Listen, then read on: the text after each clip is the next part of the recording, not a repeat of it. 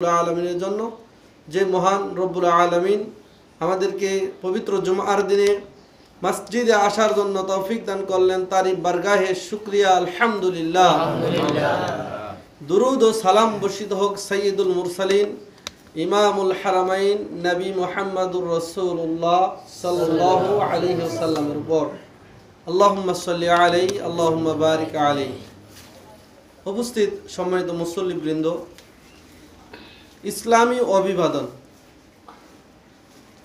ইসলামে একটা অভিবাদন রয়েছে যেটা আমরা শুরুতে দিয়ে থাকি, এবং রাসূলুল্লাহ সাল্লাল্লাহু আলাইহি ওয়াসাল্লাম আসার পূর্বে মক্কা মদিনায় আরব দেশগুলিতে বিভিন্নভাবে অভিবাদন দেওয়া হয়।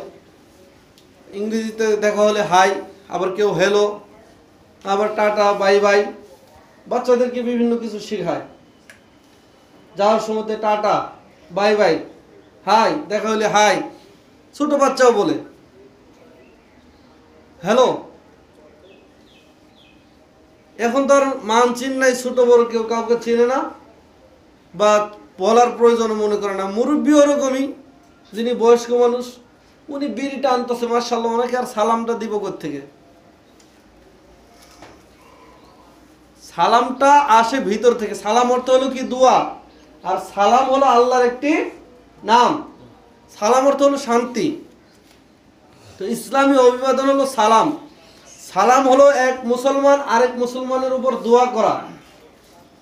আর আসসালামু আলাইকুম অর্থ হলো তুমি মরে যাও। আসসালামু আলাইকুম, তুমি মরে যাও, মানে দেখা হলো ওর মৃত্যু কামনা করলো, দেখার সাথে সাথে আসসালামু আলাইকুম, মরে যা, তাড়াতাড়ি মর। আসসালামু আলাইকুম, আপনার উপর শান্তি বর্ষিত হোক। রাহমাতুল্লাহ, আল্লাহর রহমত বর্ষিত হোক। বারাকাতুহু, আল্লাহর বরকত বর্ষিত হোক। আসসালামু আলাইকুম, তুমি মরে যাও, তাড়াতাড়ি ধ্বংস হয়ে যাও। দোয়ার জায়গায় কি করতেছি? বদদোয়া করতেছি, ধ্বংস কামনা করতেছি। ওকে ওয়ালাইকুম, তুইও মর। আমি মরবো, তুইও মর, ওয়ালাইকুম। আবার কিছু লোক আছে আসসালামু আলাইকুম, বুজুর্গ ভাব একটা দেখাচ্ছে, আমি প্রধান শিক্ষক, আমি এত বড় মানুষ, সালাম দিছে, ভাব ধরলো।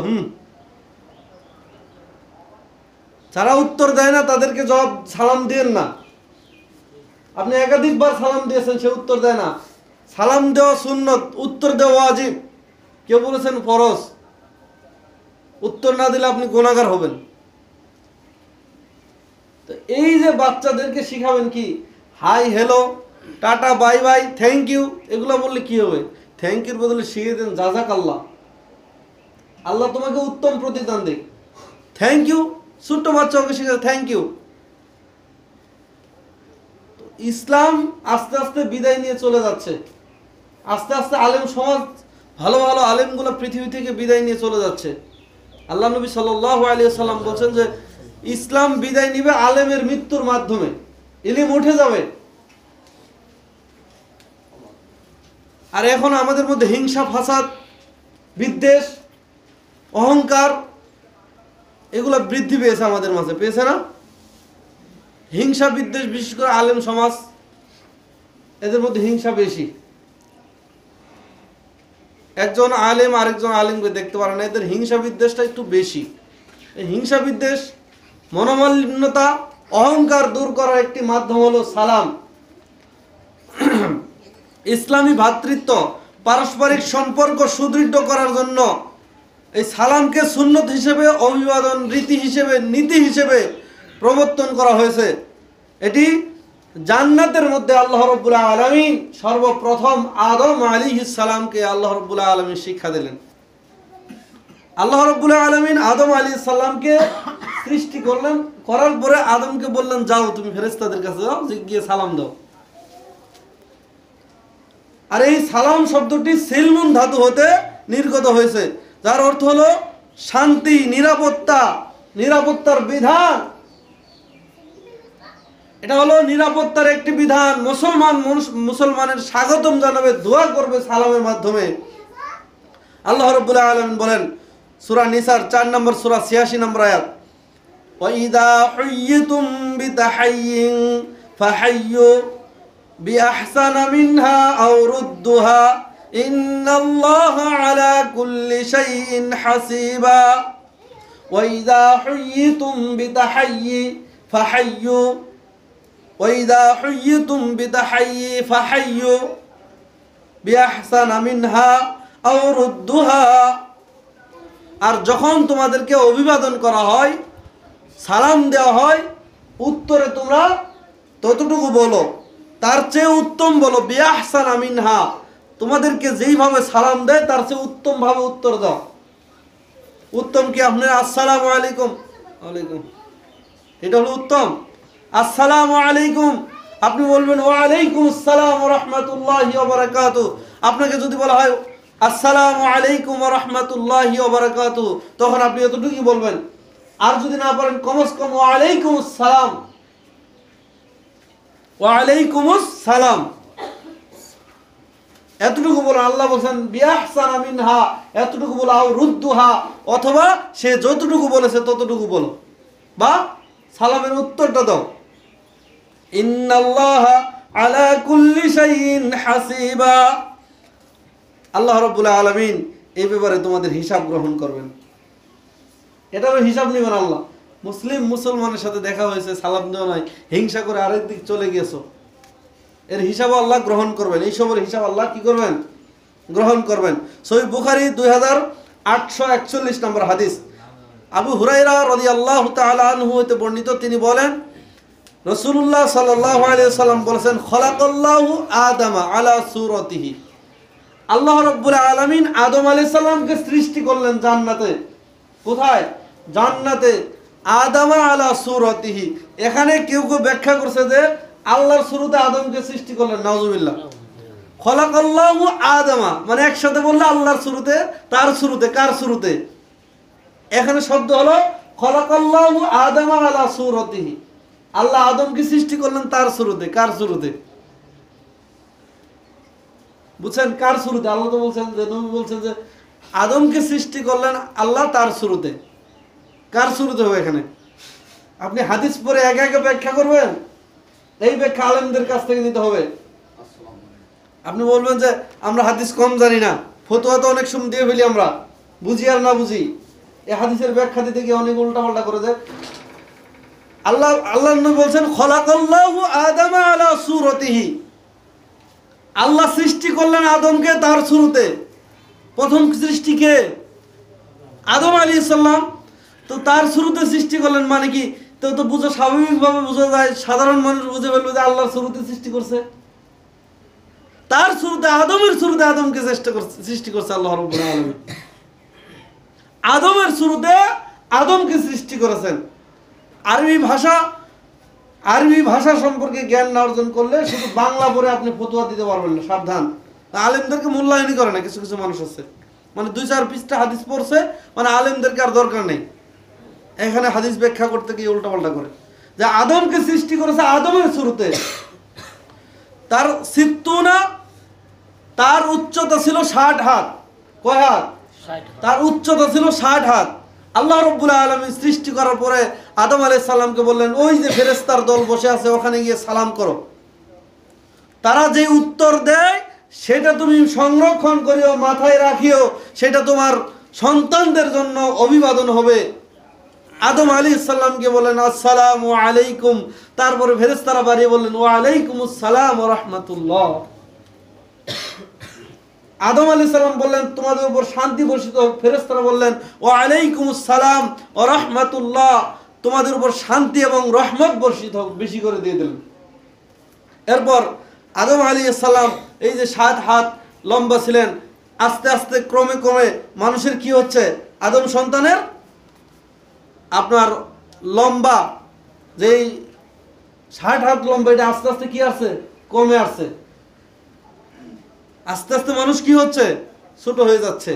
আদম আলাইহিস সালাম, আমাদের পিতা আদম আলাইহিস সালাম ছিলেন 60 হাত লম্বা, কিন্তু আস্তে আস্তে ক্রমে মানুষ ছোট হয়ে আসছে। তো ওই কথা ঠিক নয় যে বেগুন গাছের নিচে হাট বসবে, ছোট ছোট মানুষ থাকবে, ওইটা ঠিক নয়, ওটা গল্প। তাহলে সালামটা কোত্থেকে শুরু হলো? জান্নাত থেকে শুরু হলো। আল্লাহ শিক্ষা দিলেন যে একজন পরস্পরের সাথে দেখা হলে কি বলবে? আসসালামু আলাইকুম।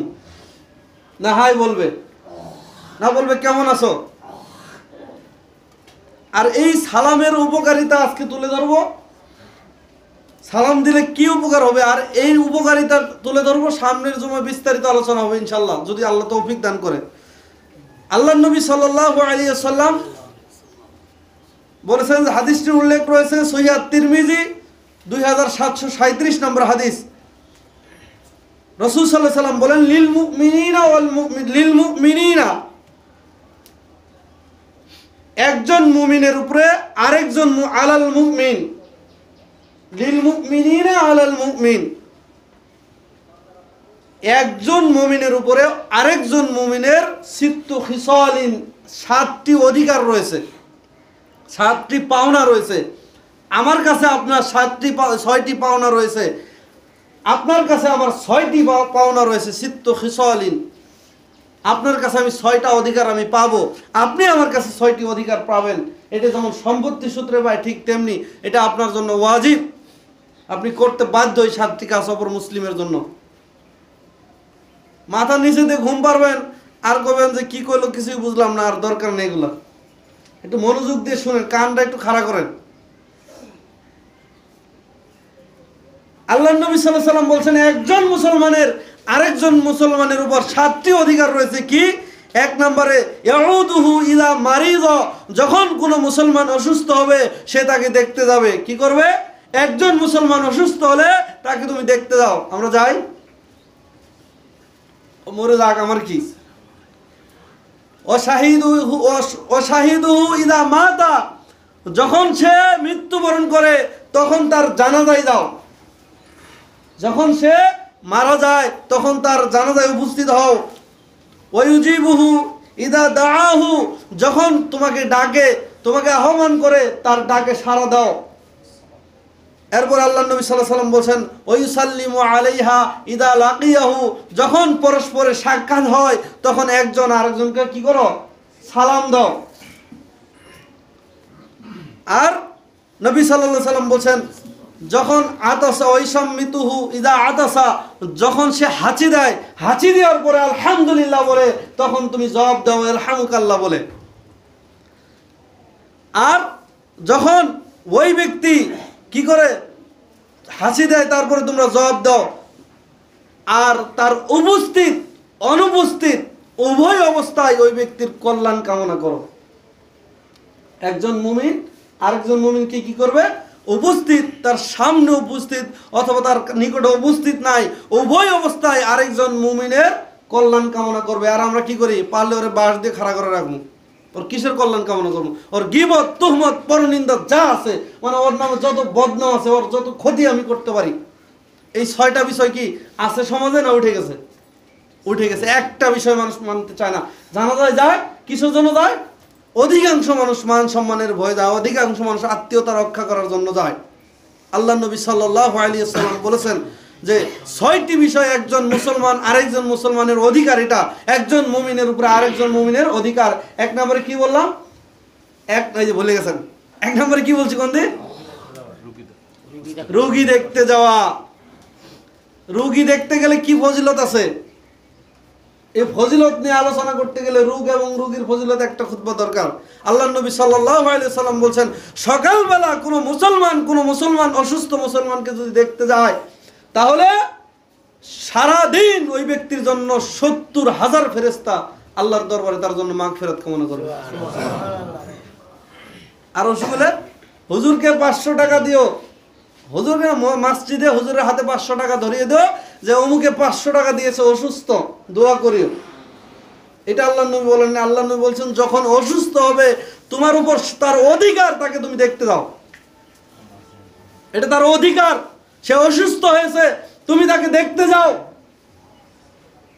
দেখতে গেলে তার মনটা ভালো লাগবে, মানুষ দেখলে তার অন্তরটা ভালো হবে, অর্ধেক অসুখ এমনি ভালো হয়ে যাবে। এটা তোমার উপর অধিকার।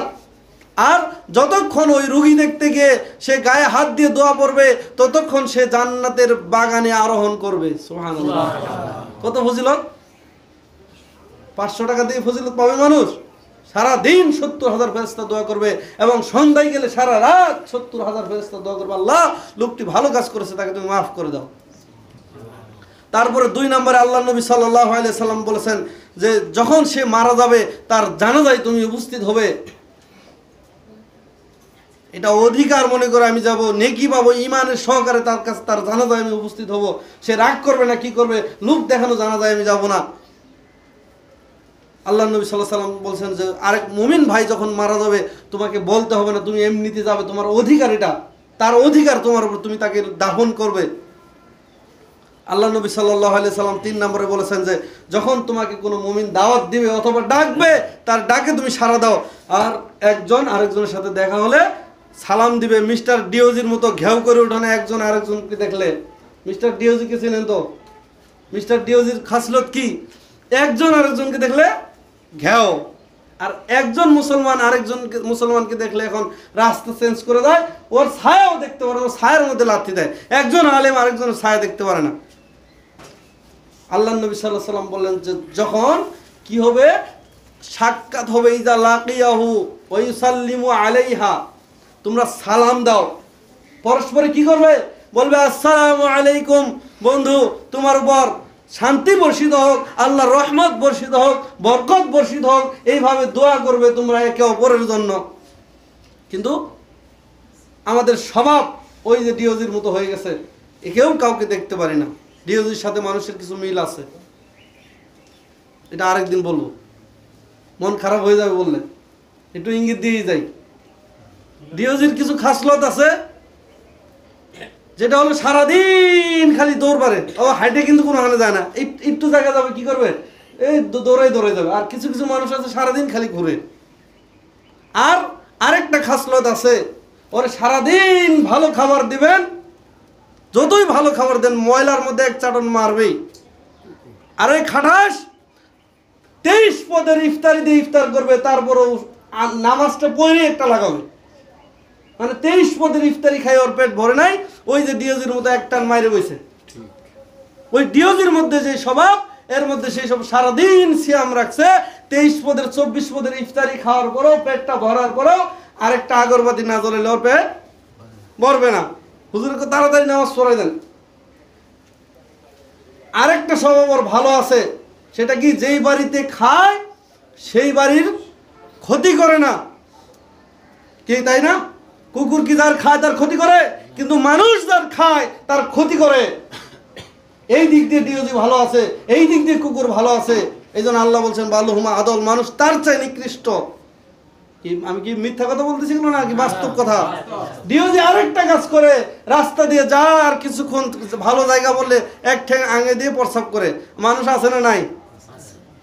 মানুষের এক ঠ্যাং আঙ লাগে না, ওর যেমন পানি লাগে না এর তেমন পানি লাগে না, কিছুই লাগে না, দাঁড়িয়ে প্রস্রাব করে চলে আসে। আরে মসজিদের প্রস্রাবখানায় প্রস্রাব করে, দাঁড়িয়ে প্রস্রাব করে, ওখানে পানি, ও পানি নেওয়ার সুযোগ নেই। তো ওর মধ্যে আর এর মধ্যে কোনো পার্থক্য আছে? হ্যাঁ, এই জন্য কইছে যে কুকুরের মতো স্বভাব নয়, ডিওজির মতো স্বভাব নয়। একজন মুসলমান আরেকজন মুসলমানকে দেখে বলবে আসসালামু আলাইকুম, হাত উঠাবে না। যদি কানা হয়, কানে শুনে না, কানে কম শোনে, তখন আপনি দূরে থেকে ইশারা করতে পারেন। কিন্তু এখন আসসালামু আলাইকুম এটা না, এটা ইহুদি খ্রিস্টানের নীতি। আপনি বলবেন আসসালামু আলাইকুম, দূরের থেকে ইশারা করলে হাত ওঠানো যাবে, কিন্তু এমনিতে আসসালামু আলাইকুম না। আসসালামু আলাইকুম, মুসলমান মুসলমানের সাথে দেখা হলে সালাম দিবে। আল্লাহ নবী সাল্লাল্লাহু আলাইহি সাল্লাম বলছেন যখন হাঁচি দিবে তখন সে যদি আলহামদুলিল্লাহ বলে, হাঁচি দিয়ে আলহামদুলিল্লাহ বলার সময় কই? আলহামদুলিল্লাহ বললে আপনি বলবেন ইয়ারহামুকাল্লাহ, আল্লাহ তোমার উপর রহম করুন, আল্লাহ তোমার উপর রহম করুন, ইয়ারহামুকাল্লাহ। যদি আপনি আলহামদুলিল্লাহ না বলেন, আমি ইয়ারহামুকাল্লাহ কোথা থেকে বলবো? আল্লাহ নবী সাল্লাল্লাহু আলাইহি সাল্লাম বলেছেন যে তার উপস্থিত অনুপস্থিত অবস্থায় তার মঙ্গল কামনা করবে, তার ক্ষতি কখনো কামনা করবে না। বোঝার চেষ্টা করবেন, আরেকজন মুসলমানের কখনো ক্ষতি কামনা করা একজন মুসলমানের জন্য কাম্য নয়। আপনার অধিকার, আপনার দোয়া, আপনার ভালোবাসা পাওয়াটা তার জন্য অধিকার। এই 6টা জিনিস যদি আজকে মুসলিম জাতি মেনে চলতো, আজকে সমাজের মধ্যে এত ঝগড়া ফাঁসি থাকতো। অথচ তার একজনের জন্য আরেকজন মনে হয় যেন ওয়ারিশ সূত্রে পাবে, বা তার চেয়ে বেশি। আল্লাহ নবী বলেছেন সাল্লাল্লাহু আলাইহি সাল্লাম, একজন মুসলমানের উপর আরেকজন মুসলমানের কয়টি হক? 6টি হক মনে থাকবে তো? এখান থেকে বাইরে হয়ে গেলে মনে থাকবে না যে ওর ক্ষতি আমি করবো, কিভাবে করা যায়, ও আমার সাথে ঝগড়া কেন করেছে। রাসূলুল্লাহ সাল্লাল্লাহু আলাইহি সাল্লাম বলেছেন, সহিহ আল বুখারীর 12 নম্বর হাদিস, আনা আব্দুল্লাহ বিন আমর রাদিয়াল্লাহু তাআলা আনহু, তিনি বলেন রাসূলুল্লাহ সাল্লাল্লাহু আলাইহি সাল্লাম বলেছেন, আইয়ুল ইসলামি, এক জনক ব্যক্তি এসে জিজ্ঞেস করলেন, আইয়ুল ইসলামি খৈর, ইসলামের মধ্যে সবচেয়ে উত্তম কাজ কোনটি, ভালো কাজ কোনটি, ইসলামের মধ্যে সবচেয়ে ইসলামী শরীয়তে কোনটি উত্তম কাজ? আল্লাহ নবী সাল্লাল্লাহু আলাইহি সাল্লামকে জিজ্ঞেস করলেন। আল্লাহ নবী 1 নম্বরে বললেন, ক্বালা তুতঈমুত তাআম, মানুষকে খাবার খাও। কাকে খাবার খাওয়াবে? মানুষকে। কুকুরের বাচ্চাকে খাবার খাওয়ায় মানুষ। কুকুরের বাচ্চা কাঁধে করে নিয়ে হাঁটে, বাংলাদেশেও হাঁটে, মাঝে মাঝে এয়ারপোর্ট গেলে দেখা যায় যে একজনে কুকুর কাঁধে নিয়ে ঘুরতেছে। মানুষ কুকুরের বাচ্চাকে খাওয়ান দেয়, মানুষকে খাওয়ান দেয় না। মানুষ মানুষকে খাওয়ান দেয়। আল্লাহ নবী বলেন, তুতঈমুত তাআম, 1 নম্বরে একজন আরেকজনকে খাওয়াবে।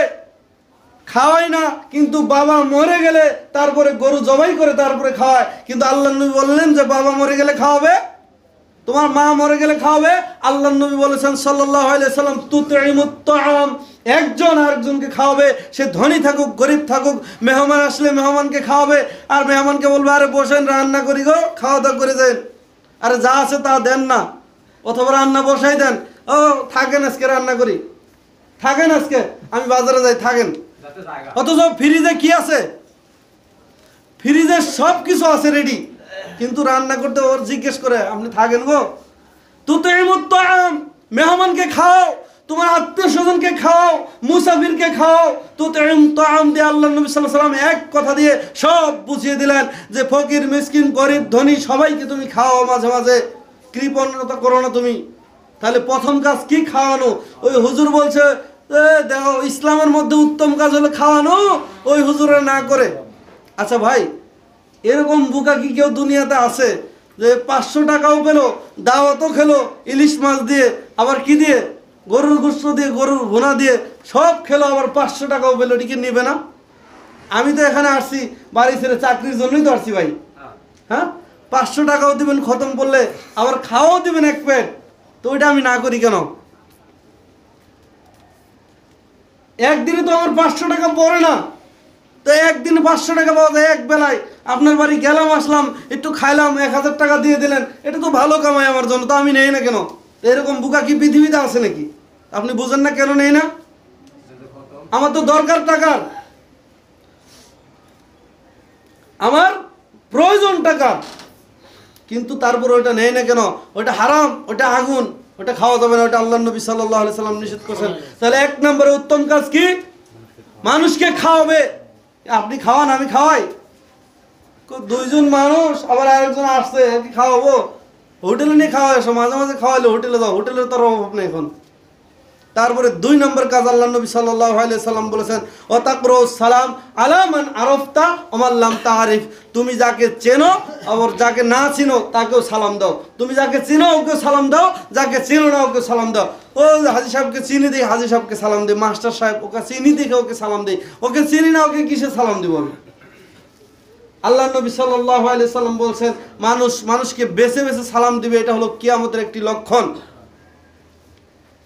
মানুষ মানুষকে দেখে চিনে চিনে দেখে দেখে সালাম দিবে, এটা হলো কিয়ামতের একটি লক্ষণ। এই জন্য তুমি যাকে চেনো, যাকে চেনো না তাকে সালাম দাও। তবে ইহুদি খ্রিস্টান এদেরকে সালাম দেওয়া যাবে না। তাহলে চিনলেও সালাম দিতে হবে, না চিনলেও সালাম দিতে হবে। সালামটা দিলে এটা হলো ইসলামের দ্বিতীয় উত্তম কাজ। তাহলে উত্তম কাজ কয়টি? কয়টি উত্তম কাজ? 2টি। কয়টি? 2টি। 1 নম্বর হলো মানুষকে খাওয়াতে হবে, ধনী গরিব ফকির মিসকিন সবাইকে খাওয়াবে, এমনিতে খাওয়াবে, উদ্দেশ্য ছাড়া খাওয়াবে, কোনো উদ্দেশ্য নিয়ে নয়। অসুস্থ হয়েছে ওই জন্য হুজুর ডেকে খাওয়াবে, বাবা মারা গেছে মানুষ ডেকে খাওয়াবে না, এটা খাওয়াবে না, এমনিতেই খাওয়াবে, তোমার বাড়িতে খাওয়ার অধিকার রাখে, এটা হলো উত্তম কাজ। আর বেশি বেশি সালাম দিবে একে অপরকে। এখন মানুষের মধ্যে হিংসা ফাসাদ বিদ্বেষ বেড়ে গেছে, এর কারণ কি? এর কারণ হিসেবে নবী সাল্লাল্লাহু আলাইহি সাল্লাম বলেছেন, সহিহ তিরমিজি 2510 এবং সহিহ তারগিব ও তারহিবের 2695 নম্বর হাদিস, জুবাইর ইবনুল আওয়াম আল আসাদি রাদিয়াল্লাহু তাআলা আনহু তিনি বলেন, নবী সাল্লাল্লাহু আলাইহি ওয়াসাল্লাম বলেছেন, দাব্বা ইলাইকুম দাউল উমামি ক্বাবলাকুম, দাব্বা ইলাইকুম দাউল উমামি ক্বাবলাকুম, তোমাদের পূর্বের উম্মতদের রোগ তোমাদের মাঝে সংক্রামিত হয়েছে। তোমাদের পূর্বের উম্মতের যে ভাইরাস ছিল সেই ভাইরাস তোমাদের মধ্যে ঢুকে পড়েছে। আগের নবীদের উম্মতের যে ভাইরাস ছিল, যে অসুখ ছিল, সেই রোগটা তোমাদের মধ্যে ঢুকে পড়েছে।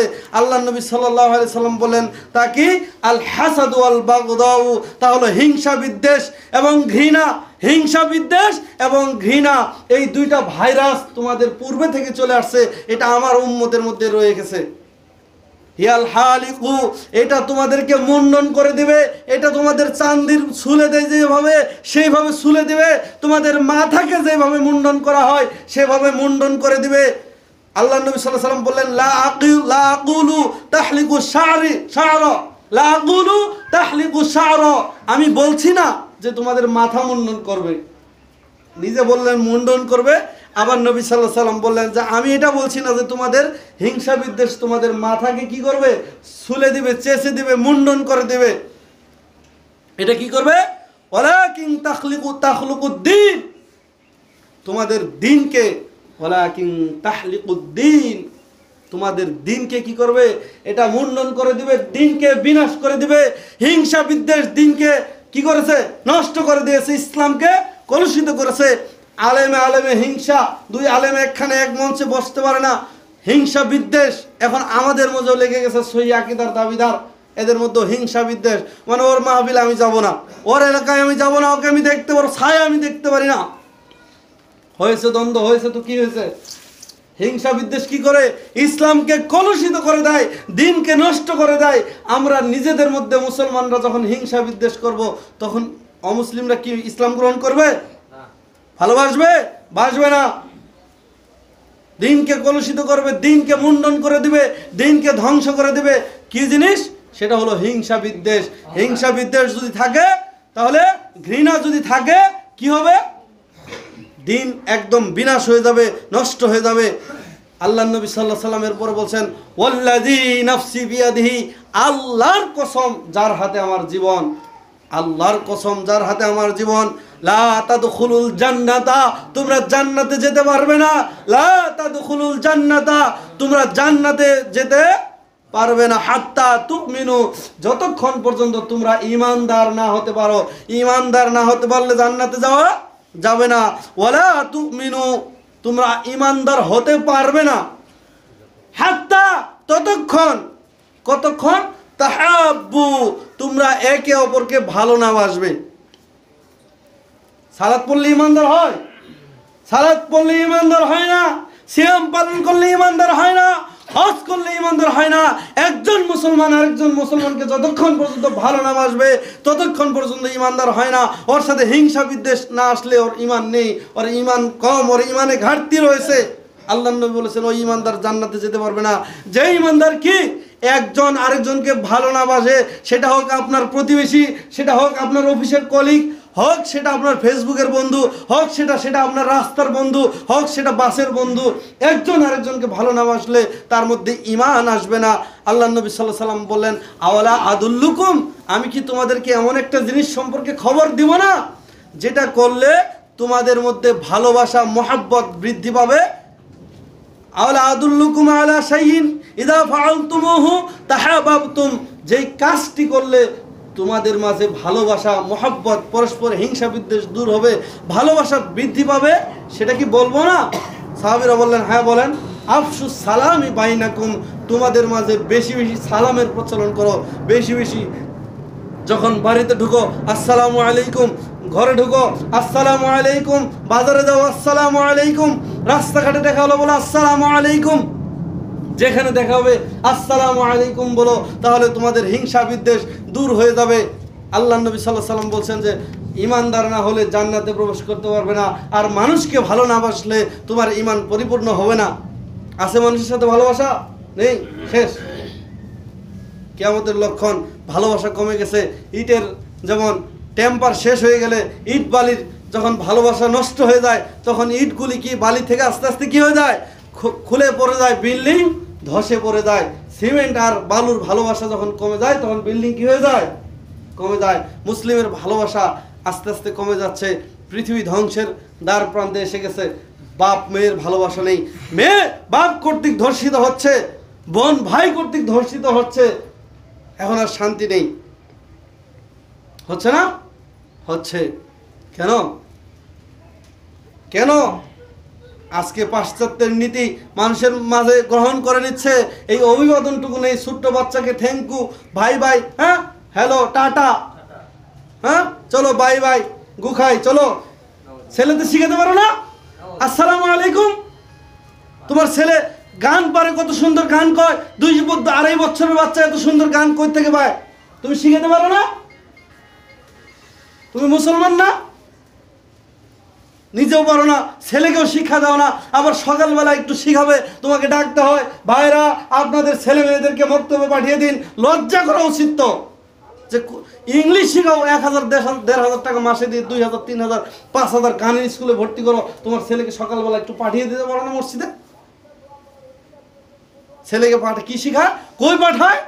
এই বিড়ি নিয়ে যায়, এক ক্যাপ যা, 2টি স্টার সিগারেট নেয়া। একটু লজ্জা থাকা উচিত তো। মানুষ কোথায় নেমে যাচ্ছে আস্তে আস্তে, কোথায় যাচ্ছে আস্তে আস্তে? একটু একটু চিন্তা ভাবনা করার দরকার, মাথার মধ্যে একটু বুদ্ধি থাকা দরকার, যে আসলে কোন সময় কি করতে হবে এটাও বুদ্ধি নেই। মানুষের একটু চিন্তা ভাবনা থাকা দরকার, কোন সময় কি করতে হবে, মানে হিতাহিত জ্ঞান সব নষ্ট হয়ে যাচ্ছে। মানুষ যে পশুতে পরিণত হবে এই জ্ঞান মানুষের আছে। ছেলে ছোট্ট বাচ্চা, ওর সামনে কি করতে হবে কি করতে হবে না ও তো আপনাকে ফলো করে না? ওই যে খেলার সময় আপনি দেখবেন চিল্লানি দিয়ে উঠছেন, আপনি যেভাবে দাঁত ব্রাশ করেন আপনার ছেলে সেইভাবে দাঁত ব্রাশ করে। আপনি ছেলের সামনে কাপড় পাল্টাতে পারবেন না, এটা ইসলামী শরীয়ত নিষিদ্ধ করে দিছে। ছেলের সামনে রাত্রেবেলা, আপনি ছেলের বয়স, মেয়ের বয়স যখন 7 বছর হয়ে যাবে তখন আপনি তার সামনে রাত্রে ঘুমাতে পারবেন না, আলাদা বিছানা করে দিতে বলছে। আজকে নষ্ট হচ্ছে কেন? ছোট ছোট বাচ্চা কি করে না করে সব বলে দিতে পারে আরেকজনের কাছে। হচ্ছে না এরকম? প্রায় বাড়িতেই হচ্ছে। নবী সাল্লাল্লাহু আলাইহি সাল্লামের আদর্শে ফিরে আসুন, আদর্শ ফিরে নিয়ে আসুন। আপনি কথা বললে মনে করেন যে খুব কড়া কথা বললেন, এর চেয়ে খারাপ খারাপ কাজ আমরা করতেছি সমাজে বর্তমানে। হচ্ছেটা কি? মুরব্বীকে সম্মান করি আমি, আপনি আমাকে দেখে বিড়িটা আনবেন না অনুরোধ করি, আপনাকে সালামটা আমি কিভাবে দেবো বলেন তো? আপনি নেশা করতেছেন, চোখ দিয়ে মুখ দিয়ে নাক দিয়ে ধোয়া বার করতেছেন, আর কিছুক্ষণ পরে বললেন যে হুজুর সালাম দিল না।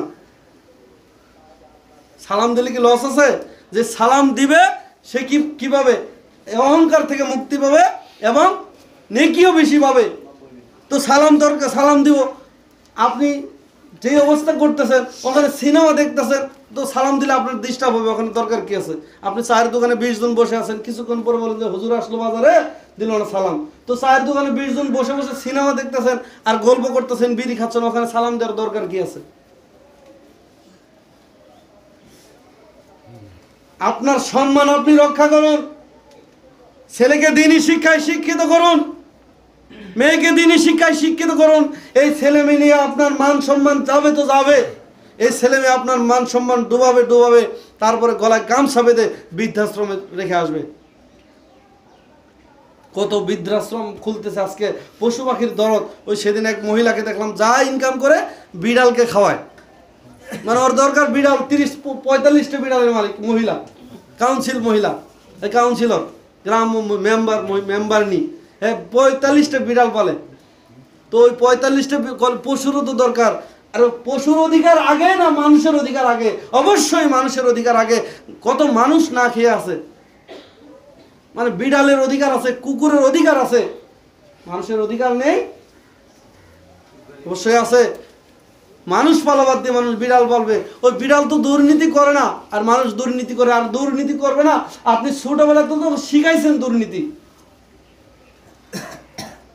নিজে একটু চিন্তা ভাবনা করেন যে আমার এই ছেলে, আমার এই সন্তান, আমার ভবিষ্যৎ, এটা আমার কল্যাণ কামনা করবে। আমি যদি নিজে ভালো না হয়, আমার সন্তান কখনো আমার সাথে ভালো ব্যবহার করবে না। লাগাবেন আপনি তেঁতুল গাছ, খেতে যাবেন যে ল্যাংরাম, অসম্ভব। ল্যাংরামের বীজই লাগাতে হবে, ওই কলমের ছাড়া আপনাকে 500 টাকাতে কিনতে হবে। তেঁতুলের বীজ রাস্তায় কুড়িয়ে পেয়ে আপনি গাছ লাগিয়ে দেবেন, কখনো সম্ভব না। ও তেঁতুল জন্ম দিয়েছেন আপনি, তেঁতুলের টক আপনাকে 20 ফল যে রোপণ করবে, 20 বৃক্ষ যে রোপণ করবে, 20 ফল তাকে ভক্ষণ করতেই হবে। অপরের ক্ষতি করলে আপনার ক্ষতি হবেই হবে, এটা বাস্তব, এটা চিরাচরিত নিয়ম। অতএব সন্তানকে দোষে লাভ নেই, আমি নিজে খারাপ এই জন্য আমার সন্তানও খারাপ। ইল্লা মাশাআল্লাহ দু একটা ভালো, এটা ধরা যায় না ভালো। একটু শিখান সন্তানদেরকে নিয়ম কানুন আদব কায়দা, একটু শিখান। টাকা পয়সা সব কি হবে, দিবে কিছু? আরে মানুষ যে কত বোকা গো, কার জন্য কি করি, ওই কয় না যার জন্য করলাম চুরি সেই কয় চুর, নাকি? এই যে এগুলা করতেছি আমরা কার জন্য কোন তো ভাই? নিজের জন্য কি এত কষ্ট মানুষ করতো? কোথায় বিদেশের মাটিতে চলে গেছে, স্ত্রী সন্তান না খেয়ে থাকবে, স্ত্রীর সন্তান নিয়ে সুখে থাকবে, কত কিছু, কত আনন্দ ফুর্তি তার, কত আমোদ, সন্তান আদি নাতি নাতকুর নিয়ে চলবে, সে হঠাৎ করে চলে গেছে। এই যে আমাদের দিনী ভাই শাহাদাত খান ফয়সাল, বয়স হয়েছিল 33। তার আজকে থেকে 1 বছর বা 6 মাস আগে 120 বস্তা বই নিয়ে বাসা পাল্টাইছে। 33 বছর বয়সে 120 বস্তা বই শুধু নিজে পড়ার জন্য বাড়িতে আছে। পড়ালেখা মোটামুটি শেষ, আপনার কওমিতেও শেষ, আলিয়াতেও শেষ, জেনারেলও শেষ, এখন পিএইচডি করতেছে, ডক্টরেট করতেছে জাহাঙ্গীরনগর ইউনিভার্সিটি থেকে। এবং ভালো একজন দায়ী, টাকার কারণে নিজে বিবাহ করতে পারেনি, মানে বাড়িতে আছে বৃদ্ধ বাবা মাস্টার রিটায়ার্ড, বাড়ি ঝালুকাঠি, আর বাড়িতে আছে বৃদ্ধ মা, একটা পুঙ্গ ভাই, আরেকটা বোন বিবাহের যোগ্য, তাকেও বিবাহ দিতে পারেনি। কিন্তু মানুষের কাছে কোনোদিন বলে নেই যে আমার এই অবস্থা, অথচ তার অবস্থান অনেক উপরে, অনেক উপরে। বড় বড় আলেমরাও তার কথা এখন স্বীকার করছে। সে যে মারা যাওয়ার পরে বুঝলো যে আসলে কত বড় একজন জ্ঞানী মানুষ ছিল, ছোট মানুষ ছিল, কিন্তু এত জ্ঞানী এই বয়সে, এত অভিজ্ঞতা, এত লেখনী, ক্ষুরধার লেখনী, এত ক্ষুরধার বক্তব্য বেঁচে থাকতে মানুষ মূল্যায়ন করেনি, মানুষ ততটা মূল্যায়ন আমরা করতে পারিনি। এখন মারা যাওয়ার পরে 33 বছর বয়সে ভিতরে রোগ একটা ছিল, পুষছে, মানে ফুসফুসের সমস্যা ছিল, রক্ত আসতো, কাউকে বলেনি। বললে আমার যে আব্বা আম্মা, আমার পঙ্গু ভাই, আমার বোন, এরা কি খাবে, এরা কোথায় যাবে? এই বেচারা নিজের জীবনকে কুরবান করে দিয়ে হঠাৎ করেই অসুস্থ।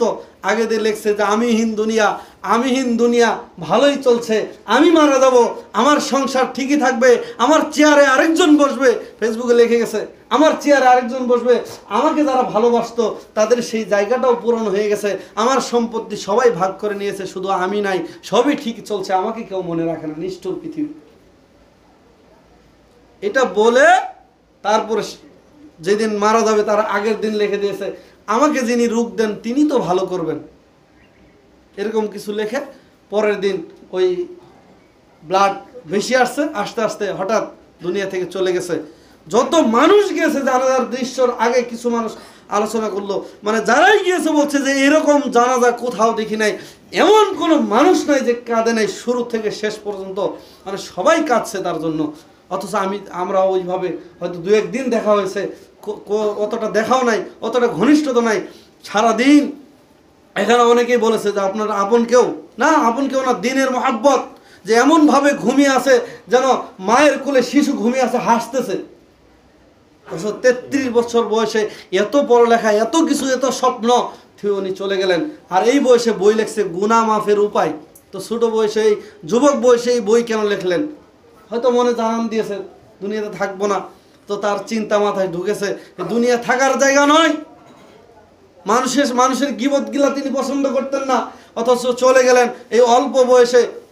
আমরা বলি না অকাল মৃত্যু, অল্প বয়স কেন বললাম জানেন? আপনাদেরকে শিক্ষা দেওয়া, অকাল মৃত্যু বলা যাবে না। অকাল মৃত্যু বলে কি হবে জানেন? এটা আল্লাহর উপরে দোষ স্থাপন, মানে তার মরার বয়স হয় নাই, আল্লাহ নিয়ে গেল, আউযুবিল্লাহ, এটা বলা যাবে না। চিন্তা করছেন আপনি কতটুকু বয়সে মারা গেছে? বিয়ে শাদী করতে পারে নাই, চিন্তা ছিল পিতামাতাকে ভালোভাবে রোজগার করে আপনার 2015 সালে আলোকিত জ্ঞানী পুরস্কার পেয়েছে 3 লক্ষ টাকা, এরপরে 12 সালে পুরস্কার পেয়েছে 2.5 লক্ষ টাকা জ্ঞান প্রতিযোগিতায়। এমন কোনো জায়গা নেই বেচারা ফার্স্ট হয়নি, এত মেধা আল্লাহ তাকে দিয়েছিলেন। কিন্তু সেই লোক কি করলো? খেদমত যতটুকু আল্লাহ নেওয়ার দরকার নিয়েছে, কিন্তু তারপরে দুনিয়া থেকে বিদায় নিয়ে চলে গেল। এত কিছু সে কি নিয়ে যেতে পারছে? কিন্তু সে রেখে গেছে যতটুকু সম্পদ, তার একটি বই, তার কিছু বই রেখে গেছে, তার কিছু কাজ, কিছু আলোচনা মানুষের মাঝে রেখে গেছেন। সেটাই এখন মানুষ শুনবে, সে কবরে বসে বসে সাদগায়ে জারিয়া পেতে থাকবে। আপনার কি আছে? আপনার আছে কি? আমার আছে কি? যে সন্তান আছে, এই সন্তান সারাদিন সিনেমা দেখে, মেয়ে স্টার জলসা দেখে, সন্তান সারাদিন বিড়ি সিগারেট মদ গাঁজা যা নারী নিয়ে ঘোরাফেরা সব কিছু করে, এখান থেকে একটা পার্সেন্টেজ আমি পেয়ে যাব। দোকানে টিভি ছিল, টিভিটা তো আমার টাকা দিয়ে কিনেছি, ওই টিভিতে যতজন মানুষ সিনেমা দেখবে তত গুনাহ আমার কবরে পচতে থাকবে। প্রতিদিন যদি 20 জন করে দেখে, মাসে 30 দিনে 20 দিয়ে গুণন দেন, এবার এই প্রত্যেক দিন 30টা লোকের গুনাহ আমার কবরে যেতে থাকবে। পরিবারে টিভি কিনে দিয়ে গেছেন, পরিবারে 5 জন সদস্য দৈনিক টিভি দেখে, এইভাবে 30 দিন দেখলে এই 5টা লোকের গুনাহ আপনার কবরে যেতে থাকবে। কেন? আপনি কিনে দিয়েছেন এটা। আপনি আবার পরামর্শ দেন যে ডিশ লাইন কিনে দেন, চলে থাক স্ত্রী। কিসের স্ত্রী? দিন আগে বাঁচাতে হবে, ইমান আগে বাঁচাতে হবে। ইমান যদি ওই কয় না যে জীবনের চেয়ে সময়ের মূল্য বেশি, আমি বলি জীবনের চেয়ে ইমানের মূল্য বেশি। ইমান যদি না থাকে ওই জীবনের দাম নেই। কুকুরের জীবন আছে, পাগলেরও জীবন আছে, সবার জীবন আছে। ইমান যদি না থাকে ওই জীবনের দাম নেই। ইমান আগে আনতে হবে, ইমান ছাড়া জান্নাত পাওয়া যাবে না। আর ইমান আনতে হলে একে অপরকে ভালোবাসতে হবে, মহব্বত করতে হবে, হিংসা বিদ্বেষ দূর করতে হবে। পারবেন? হিংসা বিদ্বেষ দূর করে ফেলে দেন, ওটাকে জবাই করে দেন হিংসা বিদ্বেষ। আরেকজন ভাইয়ের সাথে হিংসা বিদ্বেষ করে তাহাজ্জুদ পড়ে জান্নাত পাবেন না ইনশাআল্লাহ। ওর সাথে হিংসা করা যাবে না, ওকে ভালোবাসুন। হোক অন্য মতের, অন্য পথের, যতটুকু প্রাপ্য আপনি ততটুকু তাকে দেন। আল্লাহ আমাদের বোঝার তৌফিক দান করুন। আল্লাহুম্মা আমিন। আমাদের ভাইকে আল্লাহ জান্নাত নসিব করুন।